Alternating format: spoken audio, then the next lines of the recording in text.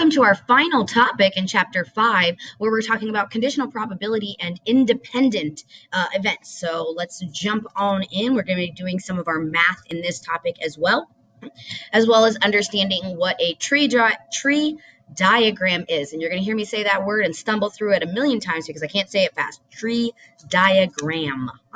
So anyway, what you're going to be able to do is calculate and interpret conditional probabilities using our multiplication rule. And of course, if you need to, you're going to use your tree diagram to model it. It can also show you where you're going to do your calculations as well. We're also going to understand what an independent event is, and we have another example right there. And of course, using the multiplication rule for independent events as well. So consider a playing card deck.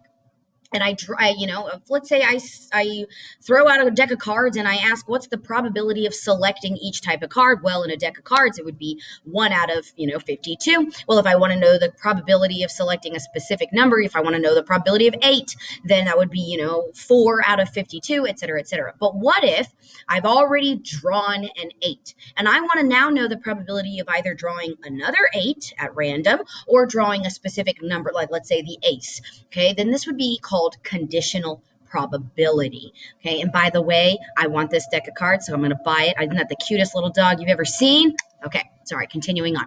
The probability we assign to any event. So here's a formal definition of conditional probability, blah, blah, blah. But the reality of it is this is the information down here that's most important. How do we represent it and how do we talk about it? So if I have some condition A, I have drawn card number 8. Then this would be our event A. And if I want to know condition B, event B, I draw an ace next. So this would be our ace. This would be card number 8. Then this would be, how we denote it would be the probability, and in my subset, it would be B bar 8. And what that stands for is, what is the probability that event B happens, and here's our phrase, given that A has already occurred, or under the condition that A has already occurred. So this is what we call conditional probability. It's when an outcome can occur because of another, so it's sequential.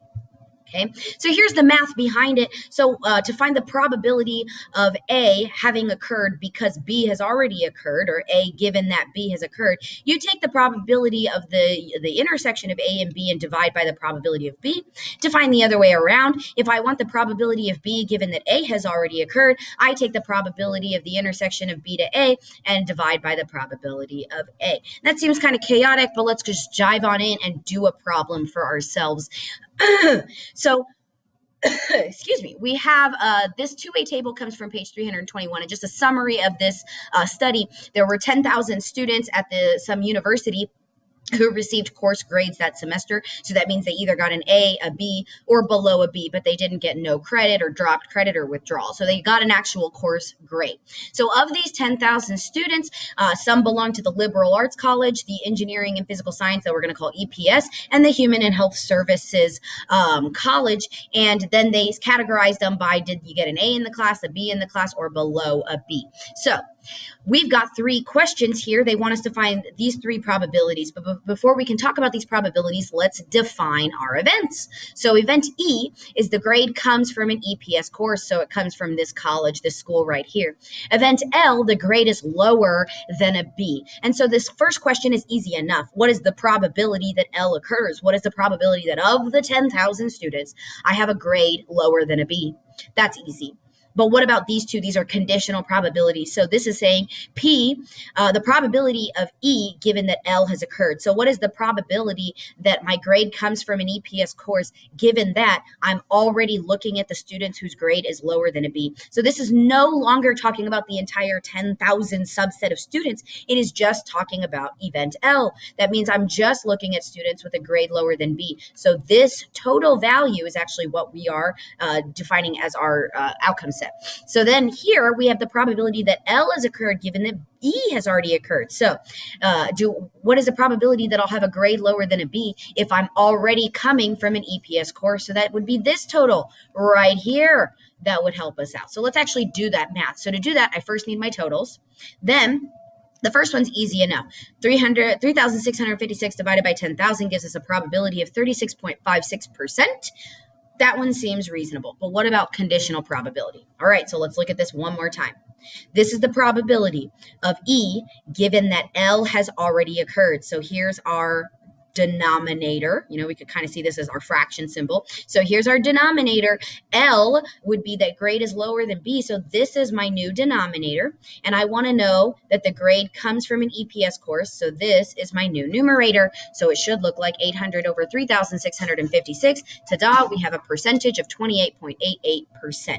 My third option is to find the probability of L given that E has occurred. So what is the probability that I would get a grade lower than a B if I already am looking at the subset of students who have grades coming from an EPS course? So if I'm looking at the EPS course, then that means this is my new denominator. And again, I just want to know that grade is lower than a B. So this is still my numerator. And here we have 800 divided by 1600 gives us a probability of 50% or 0.5. So even though conditional probabilities can look scary, with a little bit of practice, it just becomes common nature. And you're like, okay, this is what I'm looking for. This is my denominator. This is my numerator. It's that simple. Moving on to our multiplication rule. So this is the formal definition, but if you want to know the layman terms right down here, this is a little bit easier to understand. For both of two events to occur, so our sequential events occurring, then you're going to multiply the first event by the conditional event of the second occurrence. So we actually have an example dealing with teenagers and their online activity, but before I can introduce that example, you have to know how to create a tree diagram. So this is kind of like that Venn diagram dealing with our Venn diagrams, dealing with the events and complements and all of the disjointed and all that fun stuff that we did in chapter 5.2. And this one, instead of doing a Venn diagram, we're going to do a tree diagram because we have sequential outcomes. So that's the big difference. How do I know when to use a tree diagram? It's when I have sequential outcomes. What is the probability of getting this? Because that has already occurred. So our first example is consider flipping a coin. And if I toss a coin, what is the probability of getting heads twice in a row? And so the very first probability of tossing that coin is 50-50, half and half. And so then now that I'm at heads, what's again my probability of flipping heads? Again, it's half and half. But in order to get this tree right here, we're actually going to multiply the two probabilities. Again, this might feel like common knowledge, or it might recall from a probability you learned in a previous math class. And so we got our probability of HH was actually a fourth.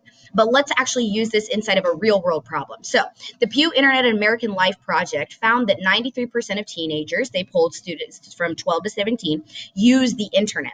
Then they also found that 55% of those online teens have posted a profile on a social networking site. So this is a standard probability. And this would be our conditional probability, because how can you have an online profile if you're not on the internet? So my 55% is conditional to being a teenager who's online. So first and foremost, let us look at let's define our events, and then let's create a tree diagram. So I've got an event P of online, and I also have an event P of profile, but my profile event is not separate. It's conditional, so I'm going to do bar. The only way I can have a profile is if I am conditional to being online. So those are our two events. Now let's create our tree diagram. So I have a randomly selected teenager. I have a 93% chance that they are online and a 7% chance that they're not. Under the not category, I have a 0%, a zero probability of yes, because if I am not online, I cannot have a profile. Okay, and then I have a 1 perfect probability, 100% chance of not being online means I don't have a social networking profile. This side makes sense. Okay, let's go back to the positive side, the side we actually care about. So we're 93% chance of yes being online, and then if I'm online, I have a 55% chance of having a social network profile, which means it's opposite. I have a 45% chance of not. You can clearly see what your multiplication is going to be with this tree diagram, but let's go to our actual multiplication rule. Our multiplication rule says you're going to take the first event and multiply it by the conditional event. So we did that right here. We have online and have the profile, means I'm going to multiply my online by the conditional profile. Ta-da! We have a 51.15% chance that teens are online and have posted a profile according to the Pew Internet and American Life Project. And that's an actual study. You can Google that yourself and read up on it if you'd like to. Moving on to our last concept of independence. So when two events can happen interdependent. So like just because this has occurred doesn't mean that this has to happen. With the internet example, that couldn't be a truth, but we have an example regarding the Space Shuttle Challenger, and so we'll see that in just a second. In this instance, if our events are truly independent, then our multiplication just becomes multiply event A by event B. It's that simple. For example, the coin toss, okay? Just because I flipped this coin the first time around and I got heads, my second flip has nothing to do with my first flip. So that's why a half times a half, those were independent events, was our math behind it. So here we have our space shuttle. So the Space Shuttle Challenger disaster was determined to be a failure of the O-ring joints in the shuttle's booster rocket.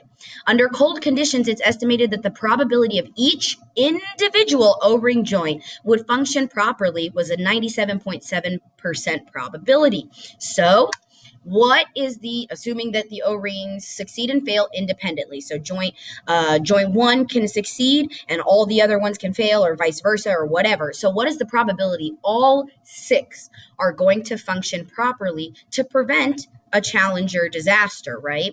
Okay, so if the probability of joint 1 is okay, joint 2 is okay. So here are 6 events. This is a verbal statement. We didn't declare them as letters. I think that would be more time anyway. And so we're going to use our multiplication rule to do this. So this is not conditional, so you're just going to multiply each event by each other. And so that's what this represents. Well, what is the probability of each event? It was 0.977. We were given that information. Isn't that nice and easy? So it literally becomes 0.977 raised to the 6th power. And here you have it becomes 0.87% or 0.87 or 87%. So there's an 87% chance that the shuttle would launch safely under similar conditions. So a 13% chance that it wouldn't. If this was the true math behind a NASA event today, I have a feeling that that would not be a high enough level of error for them to say, let's launch this shuttle. And so they might have to rethink what they're doing. And you know, this is kind of where we understand from previous space disasters, we learn and we progress, and our math gets better each time. But anyway, wrapping up what you just learned about, you learned how to calculate and interpret probabilities. Specifically, you use tree diagrams, and you also understand the difference between an independent event and a non-independent or a conditional event. And so when you have the conditional event, you multiply the event by the conditional. When you have independent events, you just multiply the events. It's that simple. All right, I'll see y'all in class, and good luck with your Moodle work.